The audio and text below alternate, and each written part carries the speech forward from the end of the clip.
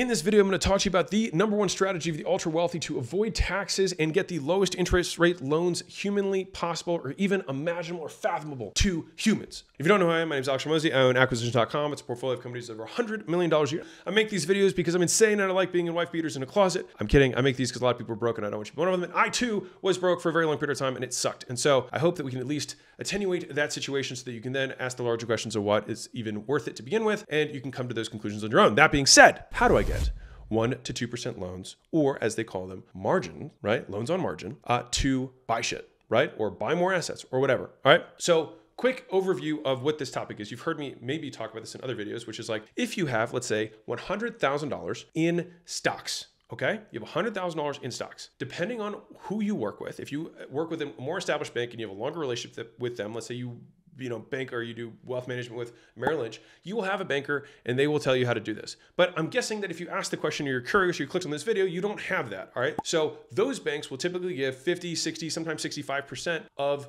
the total assets in your portfolio as an asset-backed loan, which is a margin-based loan, all right? And so that means that if I had $100,000 and I had 65% that I could take as a loan, then I could get an additional $65,000 at 1 to 2%, which is crazy. Mind you, the interest rates can change over time, but for a very long period of time, it's been 1 to 2%, all right, which is very, very, very, very low. And the nice thing about this is that there's no closing costs, there's no fees, there's no startups, there's no nothing. You just pay the interest while you hold the money, and all you have to do is pay it back, and then your interest payments stop. All right, so it's nice as a revolving credit line for stuff that you want to make a quick purchase and then give it back, all right? That is how you do buying on margin, all right? That's where the term comes from. Many of you guys have asked, how do I actually do this? Great question. So what we're gonna do is we're gonna travel together through the realms of time, and we're gonna use this new mystical thing. And I want to teach this process to you because I think that it's very, very valuable. It also serves you for answering any of the questions that you have in your life. Google. All right, so take loans against stocks. Let's see here. Oh, look, it looks like there's a lot of people who are willing to do this for us. Let's see if Alex did something ahead of time. He sure did. We clicked this guy and let's see what it says. They explain a little bit more, how useful. And if I wanted to borrow on margin,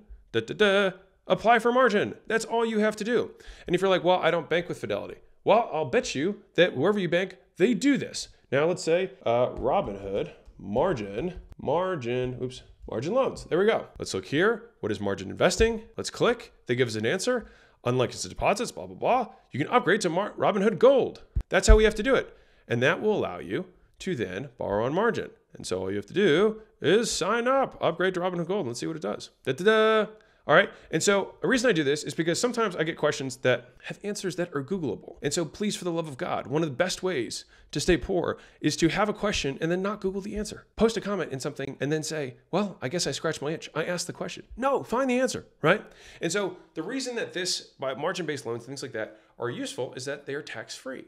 All right, so if you wanted to pay for stuff, and this is what the ultra wealthy do, when they go IPO and they've got $1 billion worth of stock in something, they just take loans against those stocks. They don't have to pay income tax. They take loans against the stock, they buy stuff, and the amount that the stock goes up year over year exceeds what they borrow. And they can borrow more, and they keep doing that until they die and never pay taxes. All right, that's how this works. Now, the risks. So the risks of doing this are that, let's say for some reason, you borrowed and I think there's other ones. There's like M1 Finance, I think is one that I heard of that does up to 35%.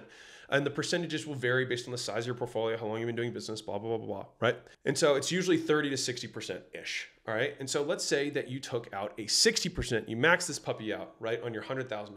Let's say that your portfolio, because of a crash in the marketplace, drops to $50,000. So you took 60, right? And now your portfolio is worth 50. Well, to be in accordance with the risk tolerance that they have, you need to be 60% of the new $50,000 value, which means that's $30,000 is what you're allowed to borrow, which means you have to pay back the 30 of the 60 that you borrowed originally. And if you don't have the money, they sell your shit. Crazy. I know. It sucks. That being said, that is the risk. And that is why people lose their asses on margin. Now, as a quick transition to this, the reason, and you might ask, Alex, do you borrow on margin? I have in the past. I have also repaid it back quickly. I tend to use margin for very short-term type things. So like 6 months, 12 months transaction stuff. So like if I do like private lending for hard money loans, things like that, that's a perfect thing for me. So it's like if I'm making 12% or 15 or 20% on the money from a hard money loan, I can borrow at 1 to 2, and I know I'm going to get paid back, and the money that I'm lending out, I'm securing against another asset. So if they don't pay me back, I get the asset, and then I can sell the asset and pay it back, right? That's how I do it. That being said, I am not a huge, like at this current moment, this current juncture in time, I have zero debt, not even a mortgage. And you might be like, Alex, you're crazy. Probably. But for me, I sleep really well at night knowing that I just don't owe anyone anything. And for me, the objective of money was freedom, not more money. Just a side note. Now, I do subscribe to something Dave Ramsey said that really resonates with me. He said, I'm paraphrasing, that debt is a version of risk. And risk, if extended over a long enough time horizon, exposes you to zero, meaning you could lose it all. And since life is long, that means that there is a high possibility between now and the time you die that you do have one of these situations where you could get exposed to zero. And for me, I would rather not sacrifice what I do have and that I do want and need for more of something that I don't want or necessarily don't need. Because me doubling my money makes no difference in my life, but me losing all my money makes a very big difference. And so for me, why risk something that I don't want to lose for something that I don't need? And so for that reason, I have been not a big leverage proponent in general. I am very, very underlevered in general. All right. And so I have run my life that way and I focused my life on increasing the value of the assets that I have. I'm just continuing to do that rather than juice everything through debt. And that's just not my game personally. And we still built a 9-figure net worth without any of that. And so I think you can do it. And maybe I'm silly, which is very possible. And maybe when I'm 60, I'll think that I was an absolute idiot for thinking that way. It's very possible because you know what? We learn things and we grow. But as current state, Alex in 2022, April, I don't think that. So anyways, keep being awesome. Keep crushing, Mozi Nation. I hope that gave you some illumination to like, how do you do margin loans?